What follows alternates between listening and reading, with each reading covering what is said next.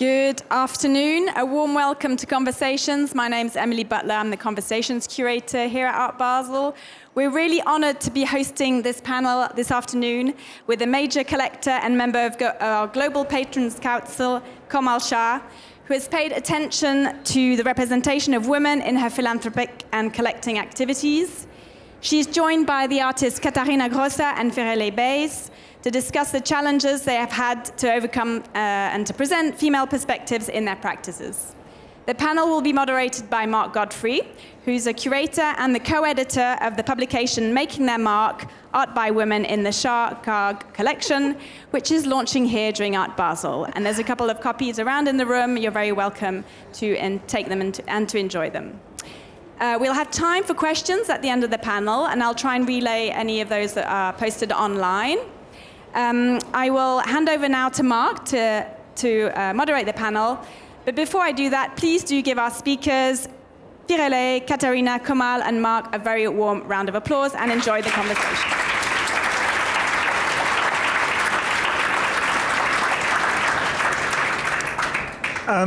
Thank you so much, Emily, and it's great to be joined by all three of you. I just first of all want to say hi and give a shout out to Katie Siegel, who's in the audience, who's the co-editor of the book that you see on the screen there, wherever she is. Thank you, Katie. Katharina and Firelei, I'm going to begin by asking you some questions. You have very different practices, but one thing that connects you both is what you've done to expand painting beyond canvases, beyond small objects seen in galleries, but into environments. And but at the same time, you maintain a practice of making paintings. So I want to ask you about that expansion. And starting with you, Katharina, what were the first reasons that made you want to take spray painting and basically create, take painting outside of the canvas, outside of the gallery, and to make these amazing environments that we've seen over the years? Well, first of all, thank you so much for being here with us, and it's a great honor to sit here with Firelei, and I've never met you in person, but followed your work. And also the book, I think, is really amazing. It gave me so much insight into practices that I wasn't familiar with. And it's right, Mark, I have always, actually, also even as a little child, I have had this kind of movement in my instincts, in my system. And I did paint large paintings even as a little one. And I painted on the wall or on the garage of my father's. And it didn't feel like I would leave the canvas for me. I did not have this feeling of, oh my God, I'm doing something forbidden. It was just the other way around. I took the space for granted. I thought it was mine, and I thought it has to be part of the painting practice. Painting is something so easy to place somewhere. It is so mobile. It doesn't need electricity. It is just the bucket and the brush and you. It can be on a surface of a rock. It can be in the cave, as we all know. And that is a practice that I really feel connected to. And later on, as I was, of course, more conscious of my history and my painterly environment, I used it, of course, to get visibility, to make painting part of our social everyday, of our mundane. I was wondering, how could a painting be amongst all the other homogeneous surfaces of the handheld, of the phone? How can painting be part of that production of images? And how can it offer something that we don't have on the surface of the screen? So the idea was, of course, to be more body-related, more tactile, and to stimulate, like you can see here, walk through something that stimulates your whole cell system, and not only your maybe cognitive part of reading a small-scale information, which is fantastic and very useful, but my understanding was to go somewhere else and envelop your system with information that is visual. And you always wanted to define these as paintings rather than, sculptures or installations, or were those definitions important to you or not? Yeah, my work doesn't like to be defined. It is somehow a technique that is making it difficult to talk about it, but on the other hand, it gives me far more reach to develop my thinking. The work is very hybrid, and I'm very interested in the fact that a painting and the thought of painting can be inserted with knowledge of other fields without compromising the painted field, in a sense. So it looks like this is, for example, only possible because of the architectural body that holds it up. In that case, it was the Carriage Works in Sydney, a big theatre complex, and that is true. So there is an ecology between the host and the work itself. But what I do with the work comes very, very deeply from painterly practice. Yeah, thank you. Firelei, we have the opportunity here in the Unlimited section to see one of the works you've made that comes out of a long research about the Palace of Sanssouci. And, you know, one could call these works installations or sculptures, but the practice of painting is very important to how you approach these and how you've approached other environments that you've made.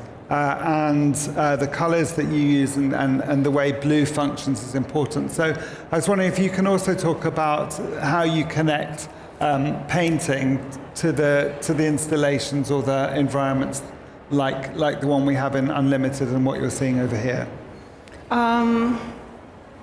Definitely, I want to reiterate what Katharina said I'm a bit echoey, of being honored to be here and really grateful to be even with you. The fact that you know my name is amazing. To be in your company is an honor. Thank you, Komal, for bringing us together. And Mark as well. Also, a big shout out to the installation team who helped make that beautiful sculpture with me to finalize it. They're in the front row, and I wanted to just give you a quick thank you clap. It's incredible how something that you think of in the studio can manifest and can extend your hand by joining with someone else's artistry. This sculpture, which I think of more as a permeable painting, because after all, it is an extension of trompe-l'oeil, the trompe-l'oeil gesture. It's plaster, concrete, and wood that looks like a building structure that's emerged from the sea. This illusory effect that is always so present in painting can sometimes feel alienating. It can make you, like Katharina was saying, engage solely conceptually, but in it being permeable and it being something you can touch and move around and feel part of, is for me a way of engaging the senses so that a history that might be unknown can become more accessible and perhaps spark your curiosity. This Sanssouci was made 50 years, my Sanssouci in northern Haiti was made 50 years apart from the Sanssouci in eastern Germany, in Berlin. And to think of the forces that be that created both, why were there certain aesthetic choices? They were both in this regal yellow with a copper ceiling, and what histories have made them be as they are in the present. This was an iteration that was created in Boston, and whenever I create a piece or install it, I merge both the geography of where it's currently installed, so the geo-coordinates, and where the original one is. I think of these almost as being an extension of the practices of someone like Gordon Matta Clark.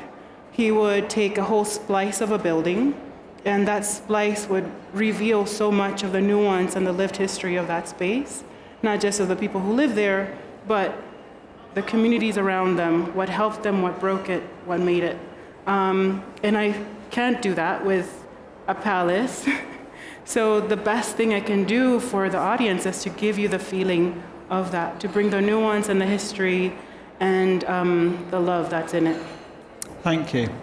Komal, you've collected the works of both the artists over here, and you live in a beautiful house surrounded by works of theirs. I'm just showing a couple of images of where you live. I was just wondering, when you see these other practices or these other parts to their practice, huge environments, installations, which come out of smaller works as well, what do you think is the role of responsibility of the collector to support practices beyond the act of acquiring a work for the house? What kind of things have you been involved in that go to supporting the wider practices? So I'm going to answer your question in different ways. First of all, to me, scale, power, muscularity in works by these artists is a huge turn-on. And for them to be so ambitious is really inspiring to me as a collector. When I met Firelei for the first time at her studio, she was painting the work she eventually made at the MoMA window. 21 feet wide. It was a wall of a palace, perhaps the Sanssouci, where she was reinstating the queen and the princess. Please correct me when I'm wrong. 21 feet wide, 10 feet tall. And the moment I saw that work, I had this real gut reaction where not only was I impressed, but I absolutely wanted to have it. Of course, it was going to the MoMA window, and I spoke to Mark actually then, right after seeing that work, and said, oh my God, I'm going to give it my best. I think the other angle to this whole conversation is women have been subdued for so long that when there's scale and ambition and muscularity, it speaks to me in a way where, in my bid to ensure parity for both women and male artists, that women have conquered scale, women have conquered power. To add to that, again, like everything in here is constructed, it looks like plaster, but these are portraits of the two daughters in exile. Yeah. And there are, if any of you are aware, there are these beautiful portraits of King Henry Christophe and his son that were painted by the same painter that painted Napoleon. But there are no formal portraits of the queen and her two daughters. And so to evoke them, to make them present, is always an impulse in these portraits, to give them full presence. So I think also as a collector, going to the heart of your question, it is truly our job to support these massive installations because of how experiential they are. I remember seeing your MoMA PS1 installation, and it took away my breath. And as a collector, I feel that whenever there are these installations happening, I do my best to support them. Thank you. I mean, and the next shared topic I want to come to shouldn't be surprising if you look at the stage. Here's me, black trousers, grey, white shirt, and here's all of you. And you all have very different approaches to colour. And I want to sort of mine that a little bit. And Komal, you said that you were drawn to kind of grand ambitions and the muscularity and the sort of the power of these artists' work. But you're also drawn to colour, and colour is very important to you, and that comes from, I believe, your family growing up. So I was wondering if you can say a little bit about that, and then I'm going to ask both of you about colour as well. So my journey is that I grew up in a town called Ahmedabad in India. My father was a textile trader, and we grew up very middle class and didn't really have a lot of toys and goodies to pass time with.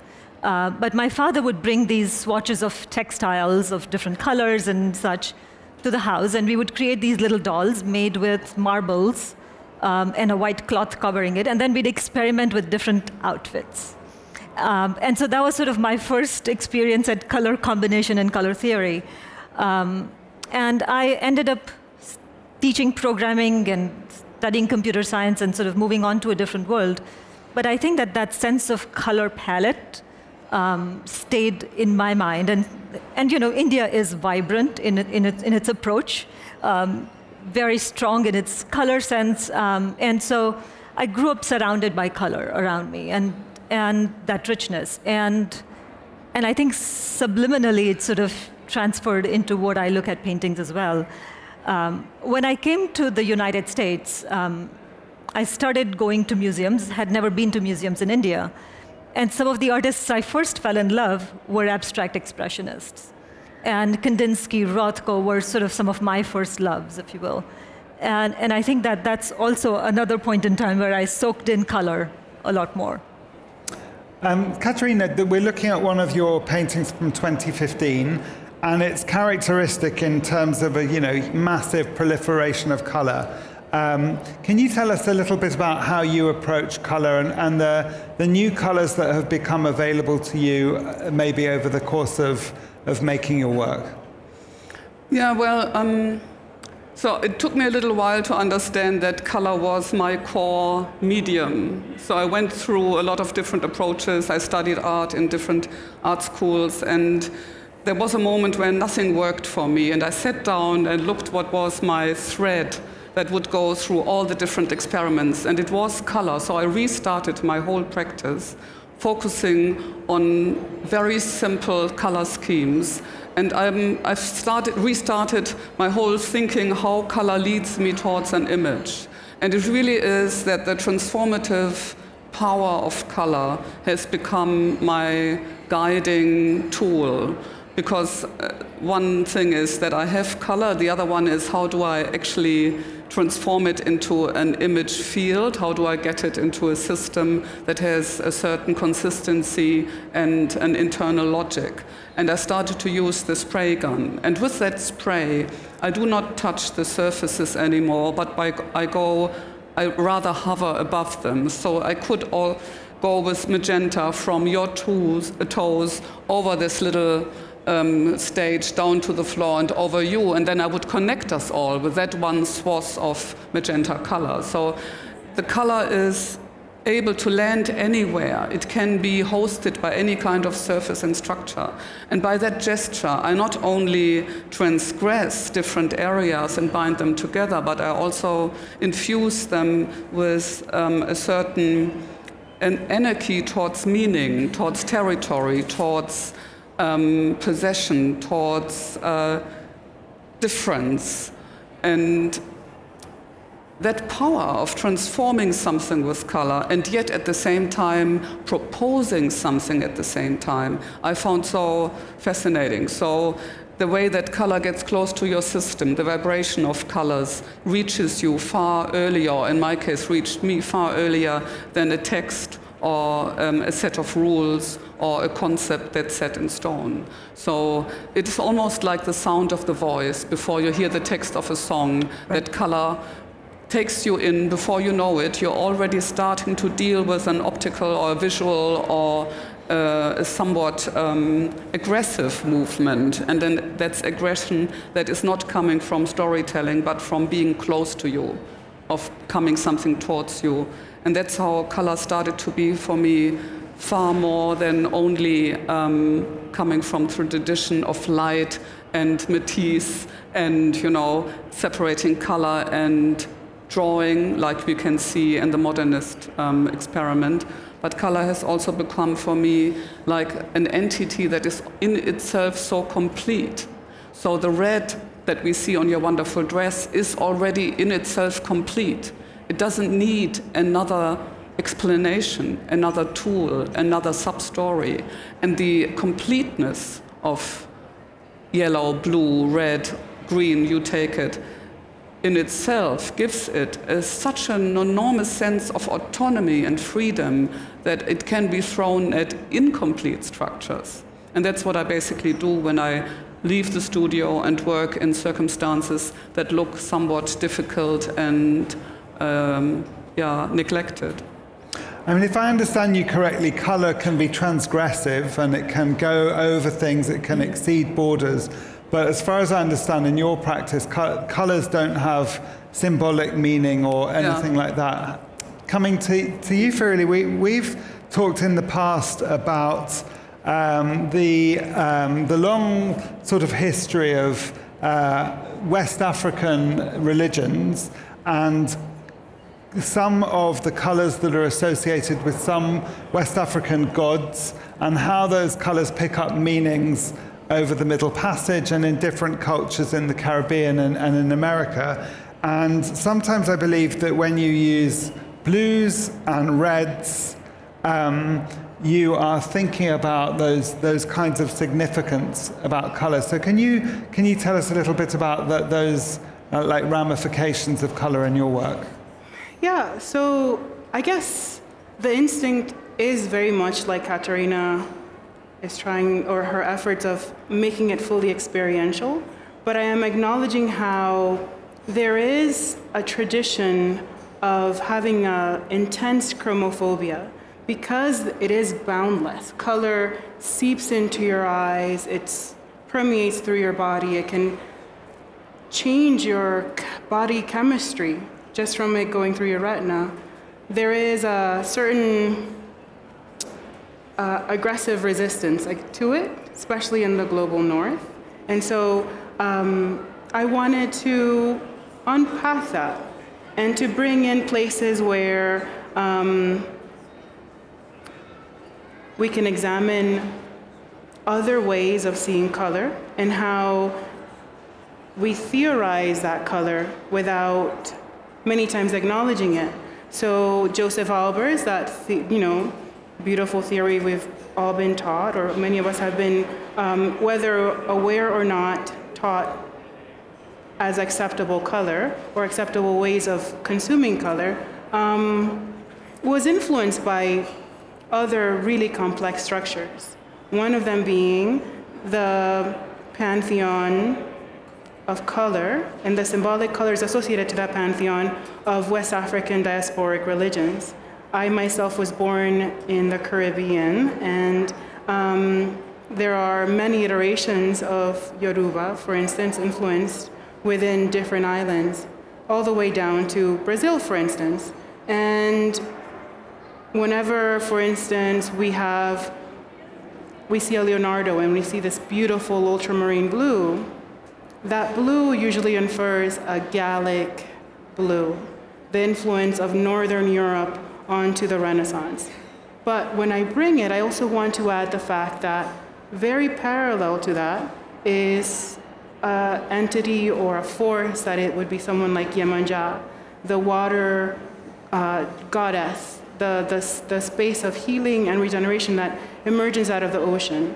These are threads that are perhaps unnamed, but I want us all to be able to acknowledge them as we traverse these different spaces, that they are fully experiential, but they have been categorized in very minute ways by all our cultures. So yeah, just awareness. Thank you.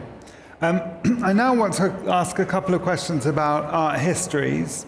And one of the, I guess, ambitions of the book that has just been published on the collection, Komal, is to open up new ways of understanding art history by gathering together the work of 136 different artists. New stories are open, new connections between the artists become possible to think about because of what's happened in this book. Can you say something about your ambitions to turn the collection from being more than just something that you live around into something that's more about an archive, a publication, perhaps an exhibition that allows for these connections to be made? Okay, so looking back, I studied as an engineer and worked with men all my life, or until 10, 12 years ago.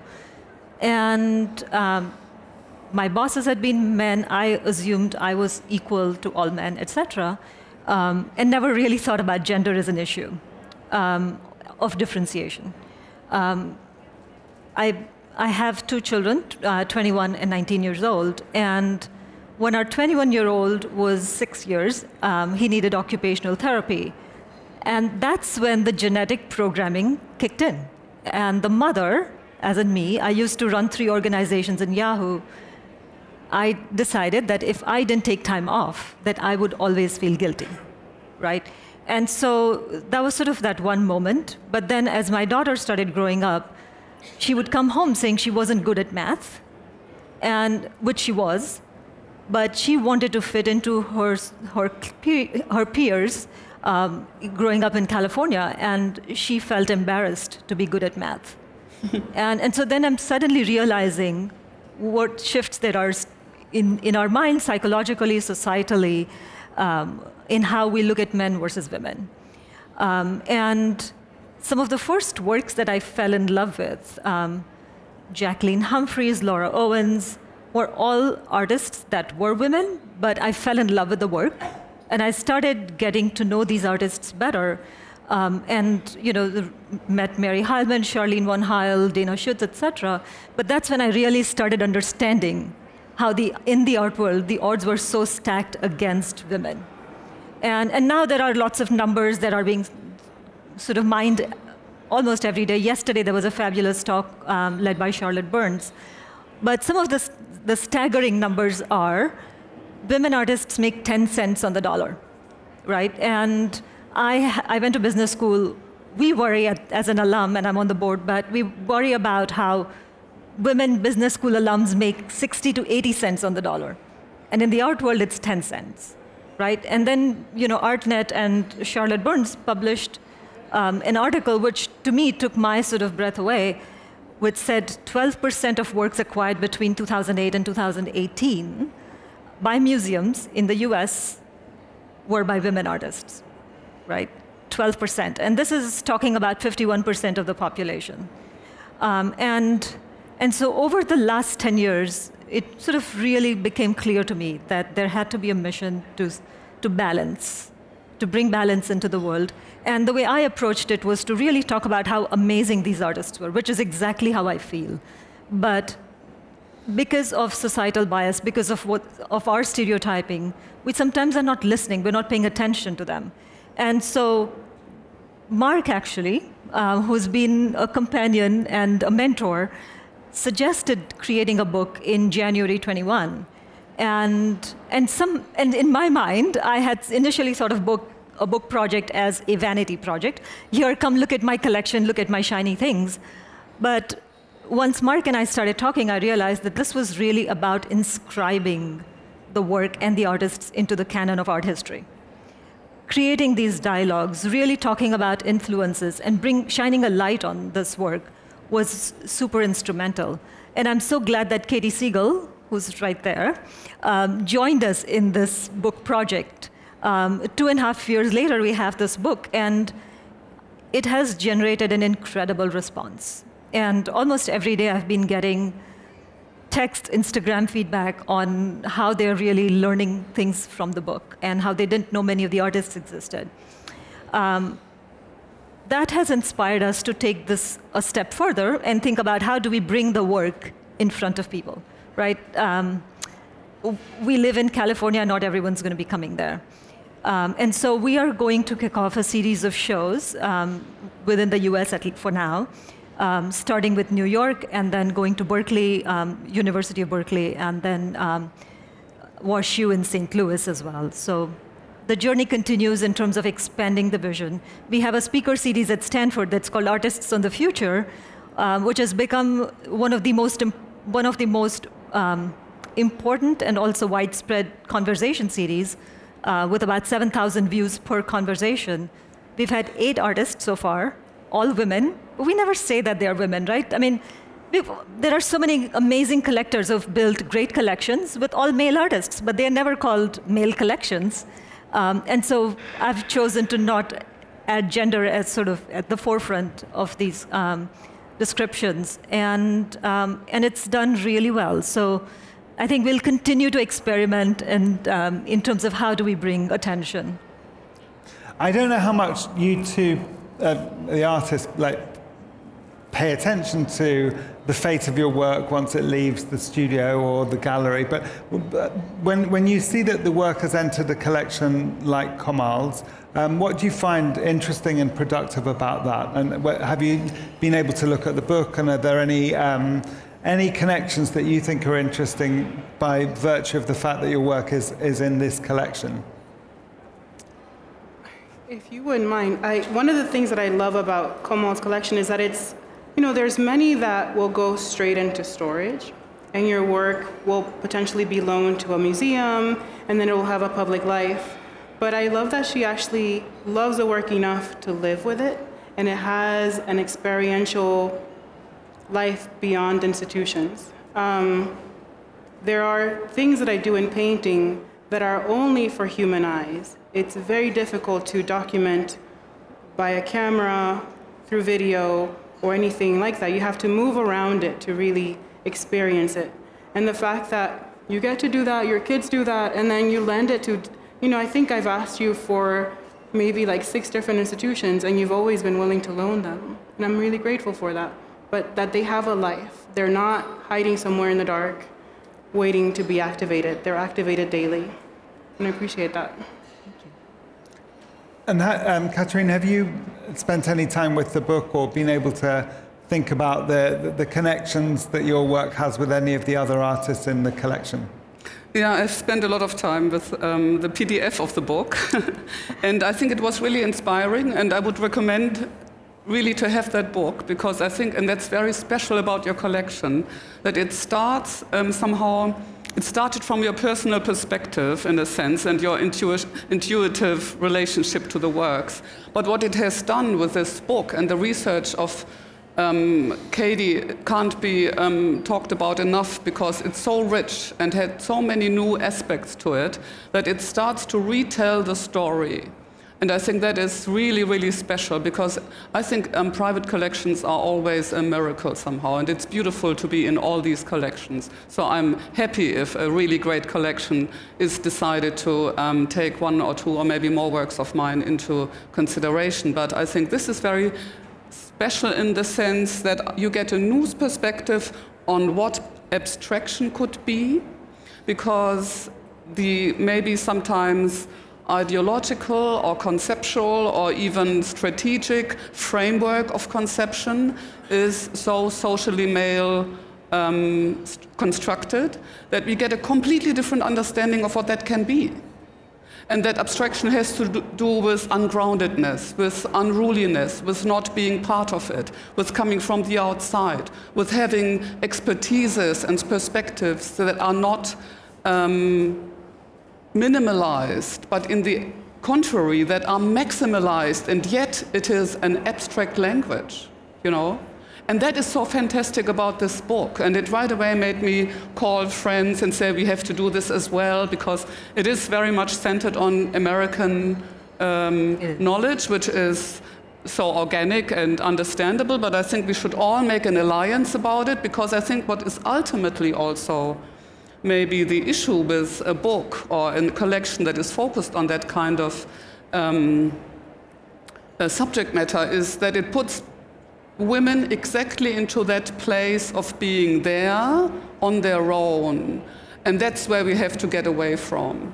I think that is maybe the next step, and that can only be done with your help, that we forge alliances that take us and take away from us this disadvantage of constantly saying how we are disadvantaged. And that is really not changing it, because we know what you were just saying. We know the situation. It's been analyzed throughout the whole of society. It's not only in the art world, it's in the system. And we have to completely get away from that terrible thing that we have to say that we earn only a third or a half, or, we're getting like 60% or 50% or sometimes only 30% of what a male colleague gets. And that has to stop. That should be said by the other people that are part of the society. And that is equally applicable to all sorts of unbalanced systems. So we have to really change something, and that's why we're here today, I believe, at least. Yeah? We got to make like a game, play a game, and make a promise that each of you and us does one thing a month, only one thing, that is good for women. Very decidedly, like you did with the book, like Katie did, like Mark did with this amazing essay. So, and then draw another 3 people in each month. That would make for all of you already exponential difference in our mindset, in our, That was a long answer, but that's what I was thinking I would like to say. So I also want to give a shout out to. Thank you. That was wonderful and very spontaneous, so thank you for that. I also want to give a shout out to Chris Bedford, the director of SF MoMA, who's in the room, who has really been so focused on setting parity based on gender and race. And he still remains a mentor on shaping the collection. But I hope that there are more museum directors that will start thinking about shaping their trajectories, much like Chris is doing now. Can I ask a question about geographies? I mean, Katharina, you just mentioned that when you looked at the book, you see a big focus on American knowledge. Actually, the German contingent within the book is quite strong. Jutta Koerter, Monika Baer, Charlene von Heil, and a couple of others. Less, I guess, into the 60s. There's not yet Charlotte Poznańska or some others, but I think certainly recently there's a big commitment to expand the geographical range of work in the collection. And of course, your work, Firelei, comes out of thinking about many different geographies, connecting the Dominican Republic and Haiti and New York and many places in the African diaspora. And can you just say something, Komal, about how you see the range of geographies expanding in the collection? Absolutely. I mean, maybe even, is there anything new to the collection from the last couple of days that you would be prepared to disclose in that relationship? Unfortunately, there is new stuff. From the last 2 days. Bertina Lopez, who grew up in Mozambique and was an activist painter in the 60s and 70s, and then moved to Rome and spent 50 years of her life in Rome and moved into abstraction, is one of these super interesting stories to me, where she, again, wasn't recognized while she was alive, but now various institutions, including MoMA New York, are starting to look at the work and collect it. One of the works in the collection, and this was actually Katie really illuminating the work to me, was an artist by the name of Faith Ringgold. And we have some of her tapestries, abstract paintings on tapestries. Guess what the tapestries are? They are Tibetan tankas. And Faith Ringgold traveled extensively in Asia and India. And to me, some of these artists, while they are US-based artists, have really been world-class travelers, right? You've got Howardina Pindell, who actually makes paintings on different countries she visits. And so I think that exchange has been happening even while they are US-based artists. So I'm always looking at stories. Tomi Otaki is another artist who was born in Japan and then, to escape arranged marriage, moved to Brazil and stayed there until she passed away at the age of 104. And incredible abstract paintings. Those stories intrigue me very much. Abstraction, to me, has also been a tool in terms of bringing together geographies. Where sort of the evolution of the collection goes in terms of expansion, I think is unclear in a way. I'm still listening to what sort of catches the eye and the heart and the mind. But hopefully, eventually, there will be a strategy to all of this. Just in terms of expanded geographies, Firelei, maybe you could just say a few words about this work, which is another work that people can see on the fair, because it actually has as its ground a world map. Yeah, so I actually very deliberately paired this that is on the booth with the work that's in Unlimited. There are similar histories. I made the first idea for this painting came when I was traveling in Puglia, and I woke up with joyful tears from a dream where this feathered creature came in the middle of the ocean and said, "I will never abandon you at sea again." And I just thought of how many of my ancestors had traveled this space willingly and unwillingly, and what loving and care was required for them to be here, for me to be here, for them to survive, and how much of that we can continue expressing towards each other. And it's two figures overlaid onto a map from the mid-19th century of world migration patterns according to the French. And one very big omission that is in it is that my island just disappears entirely from it. This avant-garde of infographics just erases island of Hispaniola and what used to be perhaps around 60% of the French economy.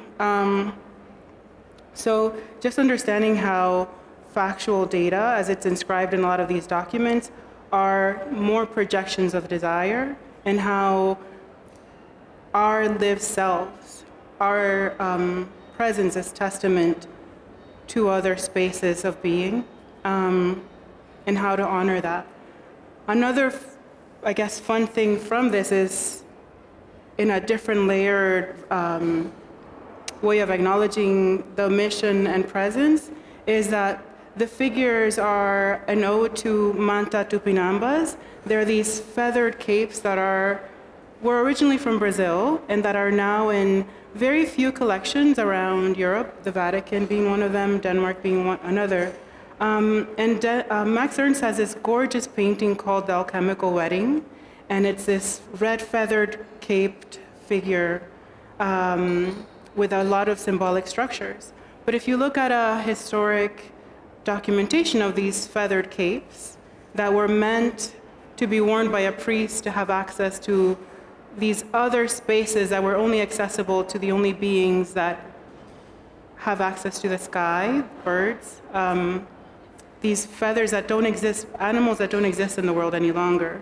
I wanted to bring back the meaning of that cape and give these two figures a way of accessing, again, that alchemical wedding, that the love and care that was required for us to be here and to survive.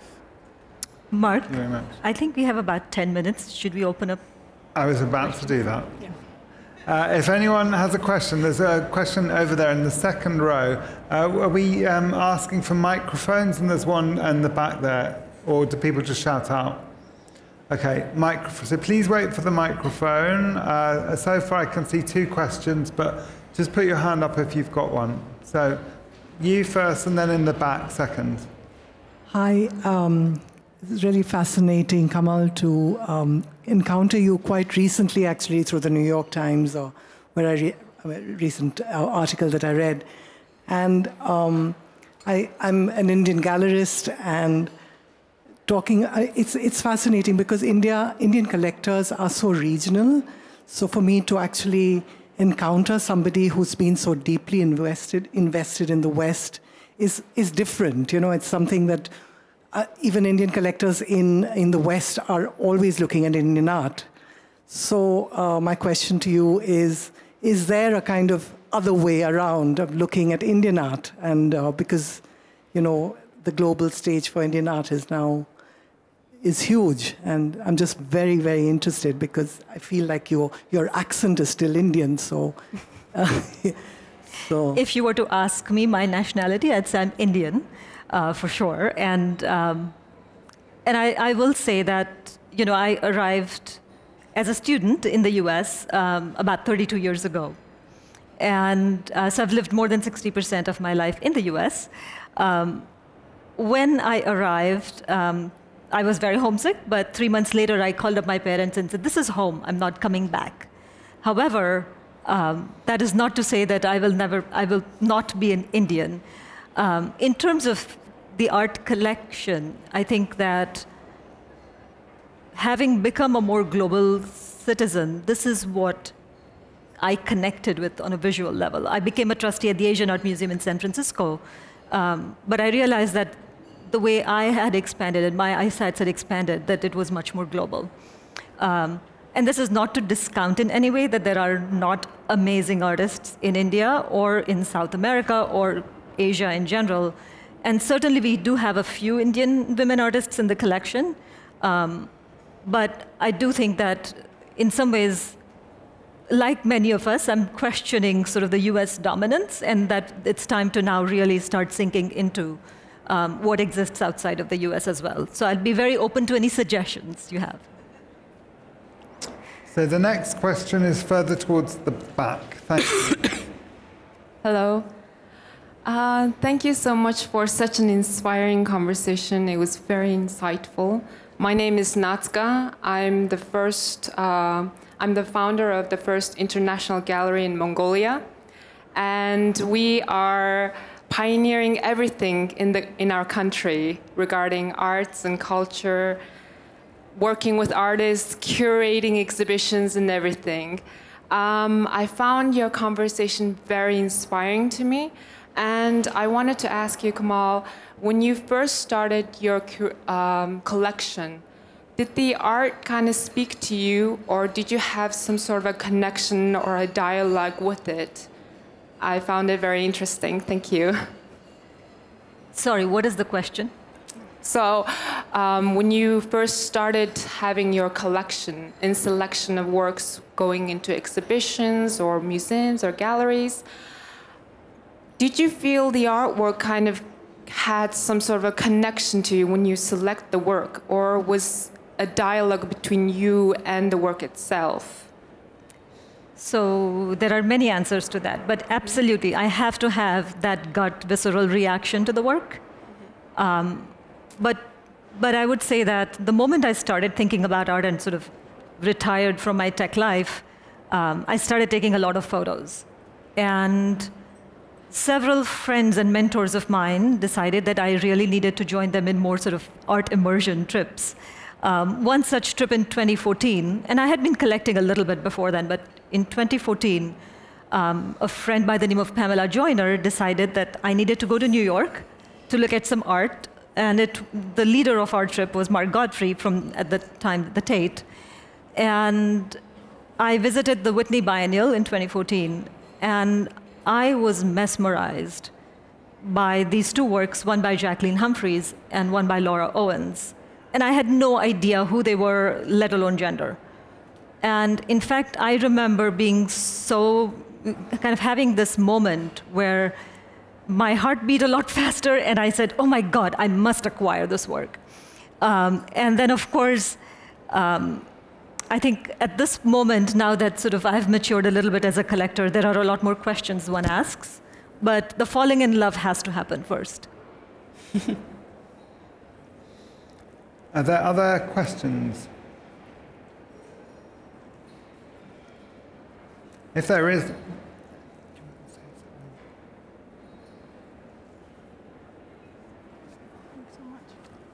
any other questions? So I do want to apologize for the number of cookies. I only brought 70 cookies that were shipped from New York to San Francisco to Basel. And they have the cover of the book, but I didn't realize that so many of you were going to come. So for that, I'm super grateful and also apologetic that we don't have enough cookies for you.